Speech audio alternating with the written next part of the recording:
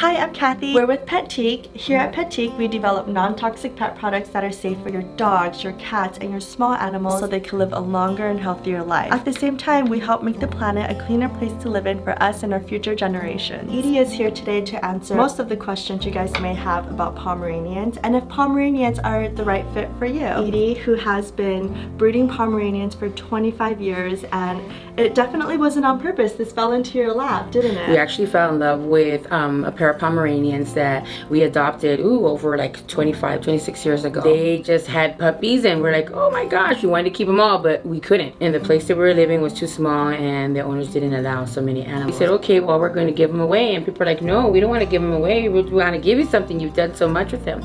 So after that, it started off as not a business, but finding loving family. And 90% of the families that I find are Pomeranian owners where either their Pomeranian has either passed away or lost or for whatever reason, but they had Pomeranians for years. It's not a business, it's something that I feel so helpful and happy to be able to help families that do want a Pomeranian. And what a better way to bring up a baby like if it's your child, because these are my kids. These are not my animals or my pets, these are my kids. They eat better than I do, they play and have all the amenities. To begin, what is the importance of looking for a responsible breeder? The most important thing is making sure that that person is an actual person. Nowadays, in this time, there are so many people out there that are scamming and then just trying to rob people of not only their happiness, but of everything that they're waiting for. They're anxious to see and have. Some people are like, oh yeah, sure, okay. Then they look online and they find these people that just take them for their money, and they go through so much heartache because the puppies are sick, because they don't provide no vaccines, no nothing. What kind of personalities do Pomeranians have? All Pomeranians have different characters, personalities. Most of them are always sweet, full of energy. Some, they depend, maybe they need more attention.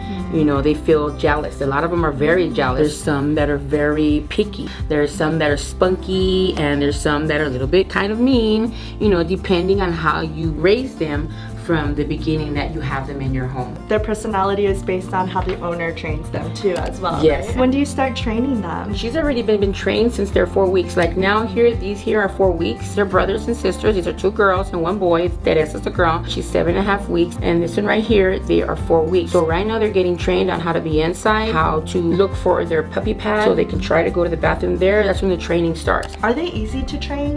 Depending if you have time. If you don't have time and you're working, you have to work around your also work schedule. So the best thing that I recommend is the morning that you're going to go to the bathroom, when you wake up, you take them out. You bring them back in, you go and finish up what you got to do. Before you leave, just make sure that they have food and water. What type of humans are Pomeranians best suited for? That's a very hard question, because I've run into a couple of people that say, yeah, I want the Pom, but they only wanted the Pomeranian to carry them in their purse. And that's not what a Pomeranian is for. A Pomeranian is to be your companion, someone that's going to be very happy and always outgoing, because their energy is going to, fill your home. That is so true. I have a Pomeranian and he always looks like he's trying to talk to you, and they always do want to play. I feel like I know when they want to play, when they want to use the restroom now, or when they want to treat. Is there a difference between a male Pomeranian or a female Pomeranian? Females are more jealous, more sassy, and always want to play.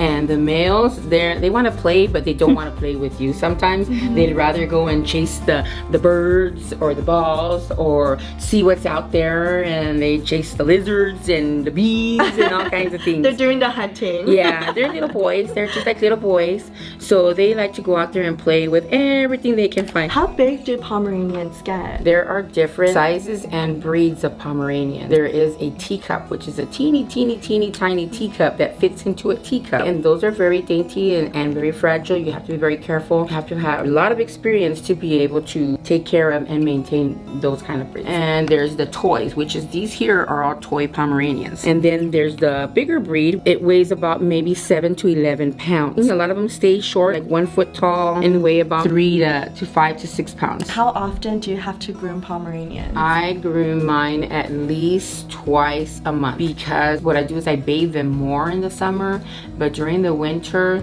I make sure that they have their full coats, because then they get very cold in the areas that we're in. Because you have to think they can get frostbite too, or you know, just like in the sun. I highly recommend don't taking them out onto the asphalt or the sidewalks, because it's very hot. It will burn their feet. That's why we need to get our strollers to protect them from the heat. When When you say grooming, is that also washing, like bathing, or just cutting, trimming their hair? That's everything. Bathing and also trimming their nails so they don't get caught on the carpets or in other cloth or clothing or shoes. It could hurt them. It could hurt them and it could pull their nails. You got to make sure that their nails are clipped. Also their teeth. Their teeth are very important. If you don't have a toothbrush for them, I highly recommend the baby. It's like a baby finger, like a plastic thing, and it has like a scrubber, and you could scrub them down to get them started on that process. It also helps with teething. How much exercise does a Pomeranian need? 24/7 within one day, from 6 o'clock in the morning, sometimes at 5 o'clock in the morning, they're out. They have a lot of energy. They need a lot of exercise. If you provide them with plenty of toys, they'll be happy. So Petique has plenty of toys. Plush toys, hip toys. How long does the average Pomeranian live? The average Pomeranian lives, depending on also the lifestyle that you provide them with, the healthy foods and the healthy environment and plenty of exercise and the health care.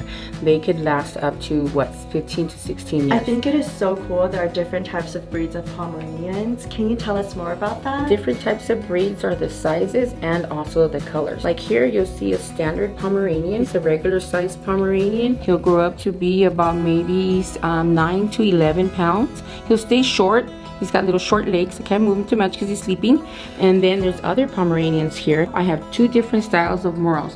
This is a black with a gray Merle Pomeranian, and this is a brown with a chocolate brown and the freckles Pomeranians. These two will have the hazel eyes. And then here is a regular toy Pomeranian. She'll weigh about 4 to 5 pounds. As also these two here will weigh about 4 to 5 pounds and stay very small. What I do is I provide the pictures from the day they're born to the day they go home. When they have their first shots, when they start walking, when their eyes open, you know, the whole process. So this way they're going through them, they save those memories. If they have any questions, they can always feel free to call me or email me, and I'm always there to make sure that the process is smooth and that they are aware of any other things that they need to know, any tips, give as much information as I can so that they have a great transition from my home to theirs. When you find a good home for a puppy, what do you do to make sure they are ready for their forever home? First and foremost, they have to have their vaccines.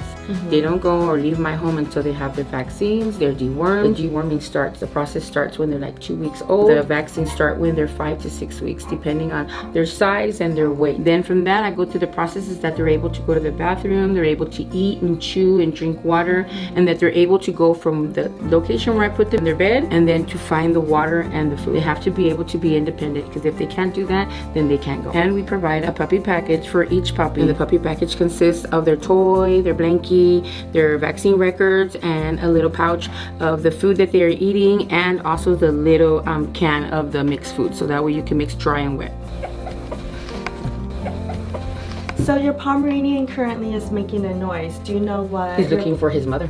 Oh, he's looking hungry. for his mother. Yeah. Oh. They ate this morning, but they eat every 2 hours. Sometimes since he's pretty big, he likes to eat every 20 minutes. It is possible to overfeed them, right? Yes, it's wrong though. You need to make sure that they don't get overfed, because then they can get stomach issues where they'll be going to the bathroom every few seconds, and it's going to go and it's going to be hurting them because they don't know what's going on. Why are they going to the bathroom so much?